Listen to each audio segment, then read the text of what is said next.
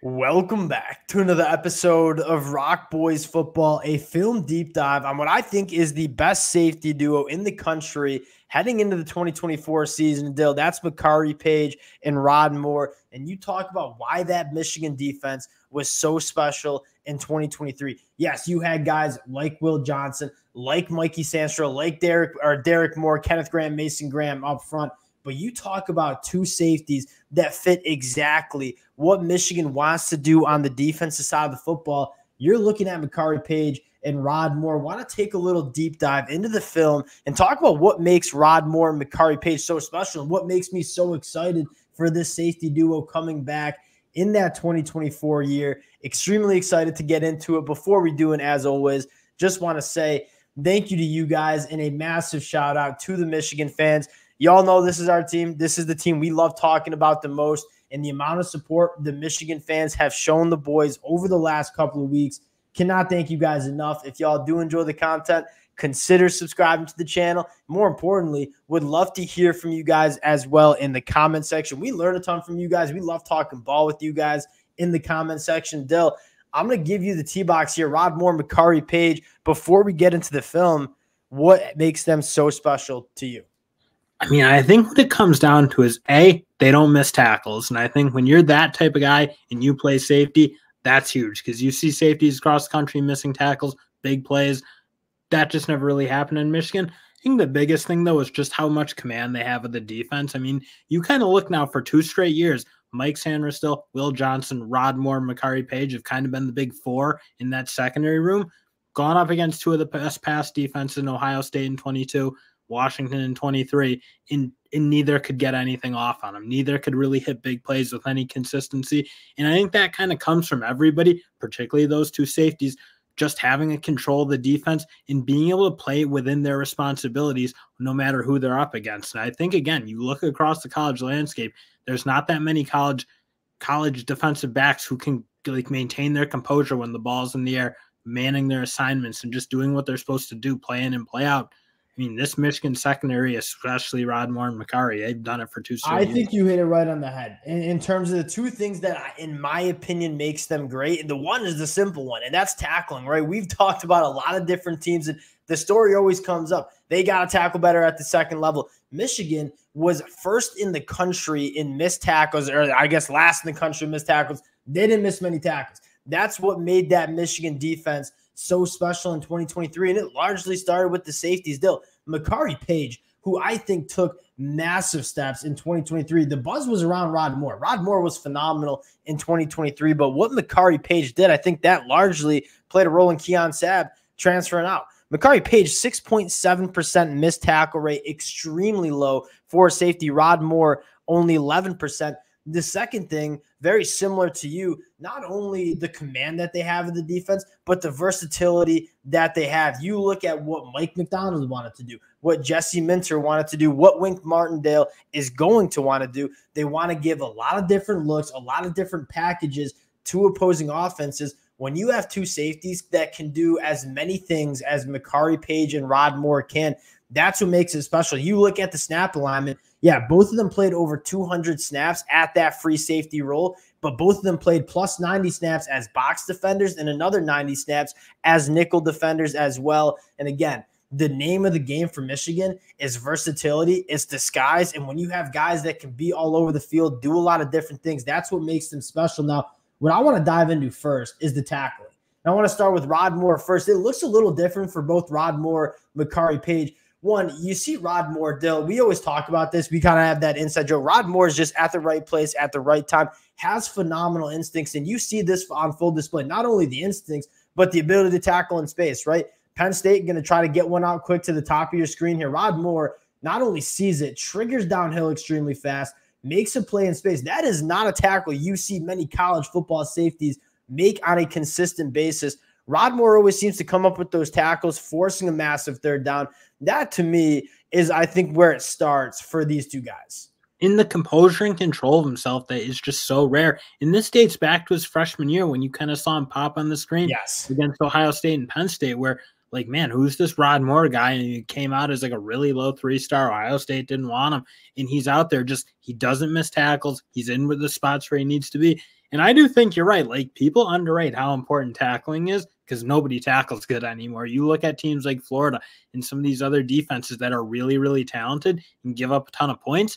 You just look, there's littered with missed tackles. They can't break down, make plays in the hole. I mean, Rod Moore, you saw there. I mean, that's a really hard play to make in space like that. Just gets on the guy's legs, wraps him up. It just makes it look easy, though. I mean, he made that guy look like a high schooler. I heard Jim Harbaugh say something along the lines of Rod Moore during his freshman year. The reason he played so much, again, as a low-rated 3-star, was he had double the amount of film hours as any other player on that team. And you know Michigan's probably watching some film. Rod Moore's a film junkie. You can see that on the field. This guy's instincts in terms of what he can diagnose, how quickly he can diagnose, very evident. They'll talking a little bit about Makari Paige. And again, a guy that kind of doing this, getting prepped for Rod Moore, Makari Paige film review.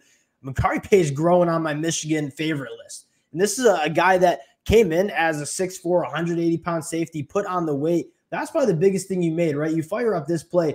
Makari Paige, 6'4", 210 pounds now, getting downhill, firing downhill, running the alley, making a play on, again, a very good running back in Nick Singleton. Going back to like Florida, you see those teams miss those tackles. That 5-yard run ends up being a 30-yard run. You didn't see that against Michigan because those safeties in the back end didn't miss those tackles. Now, the next thing I want to talk about, and arguably I think what they do the best, is what they can do in coverage. It's hard to find safeties that can match up athletically and size-wise in man coverage. And I think Makari Paige really emerged as that guy for Michigan to take away those big slot tight ends. You fire up the film against Theo Johnson, again, going back to this Penn State game where I thought Makari Paige was phenomenal. Again, going back to the versatility. Makari Paige now playing that nickel role. You got Rod Moore, as your deep high safety. What does Makari Paige do? Again, 6'4", 210 pounds, working on Theo Johnson. That's where Drew wants to go with the football here. What does Makari Paige do? I'm going to put hands on you. I'm going to stick in your back pocket, eliminate that throwing window, getting off the field. Those are the type of things that I think Makari Paige really grew in, and that's kind of what excites me about him heading into 2024. And that's where they really complement each other because, like, just Makari Paige's size just makes him optimally kind of set up to deal with those good tight ends. Penn State was about as good as it gets. Those guys really both could play, and you just kind of saw Makari's length and the fact that he was like far more athletic than both of them, but didn't give up anything in that size. Like, gave up like weight, I suppose, but just because he was long enough, because he's willing to play physical and get his hands on guys, wasn't getting pushed around, was staying on his spot. Really plays good in man coverage. And then Rod Moore, probably that better deep safety guy. Just how controlled he is, and going back to that composure when the ball's in the air, he doesn't commit penalties. He's very comfortable getting his hands on the football. Go back to that Alabama game. That's, I guess, I feel like is almost underrated how impressive that play was. When that ball's in the air, they're taking a deep shot down the field, one of the few that they did. Rod Moore just sticking with the guy, running with him, making a play on the football. He did that constantly, and again, you think of those things that college players don't do. They don't maintain any composure when the ball's in the air, and they don't get their hands on it and head around. Rod Moore always did that. Makari Paige, really good man. I think what they do complementing each other is very impressive. Now, what I think, you talk about Makari Paige, Rod Moore looking a little bit different in terms of how they cover. You're talking about, in my opinion, Rod Moore being probably having some of the best instincts that you see in the country. We said this back to his freshman year, kind of in the right spot at the right time at the biggest moments, right? You take a look, Ohio State driving down 6. We all remember this play. And who's going to make the play? None other than Rod Moore. Obviously, you get some pressure up front, but it always seems like Rod Moore's right there, playing that center field safety role, making a play on the football. Phenomenal hands, 6 interceptions in the last 2 years. I love what Rod Moore can do, kind of playing that center field safety. And I think Makari Paige, and again, you're talking about versatility. Now we're going to have Rod Moore working as your nickel. You're going to have Makari Paige as your deep safety. And Makari Paige showing that very similar traits in terms of instincts. He's a center field safety here. I'm going to break on the football and make a play.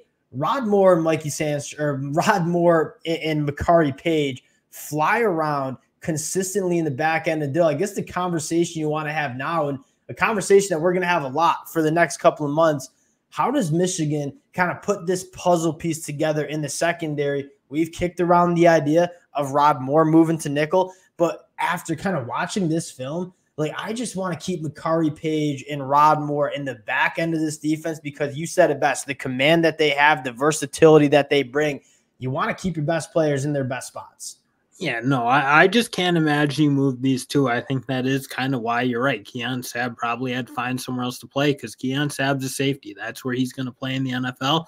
It's just hard to crack it at Michigan when you have two guys coming back who very well could have gone pro, or I mean, of course they could have gone pro. Everyone knows that. But they're back, and I don't see how you take those two out of the safety spot just because, again, you kind of look. I mean, Rod Moore, really good man coverage. I don't know that that's his best trait. I think his best trait is playing that center field position just because of kind of what you talk about, his instincts, his feel for the game, his ability to tackle.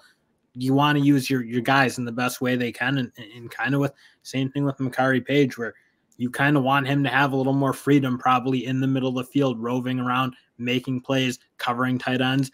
I think they both really complement each other. I think that's where they should stay and figure out who can play the nickel for Mikey Sanders still, because I don't want to mess up with what those two have. That's kind of where I'm at. Like, you got, I said it at the top, I'll say it again. I think it's the best safety duo that you see in the country.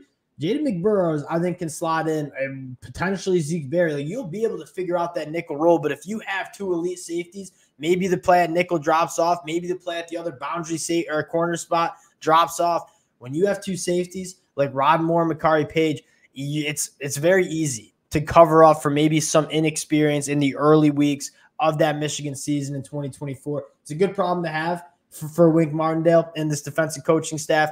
We'll continue to talk about this. Very interested to see how this secondary room shakes out in the next couple of weeks in spring practice. And Dill, Jay Sean Barham, Ernest Hausman on the clock for the next film study. If y'all do enjoy the content, consider subscribing to the channel. More importantly, would love to hear some other players you want us to dive into, do some film deep dives. Appreciate y'all rocking with it, and we'll talk to you guys later.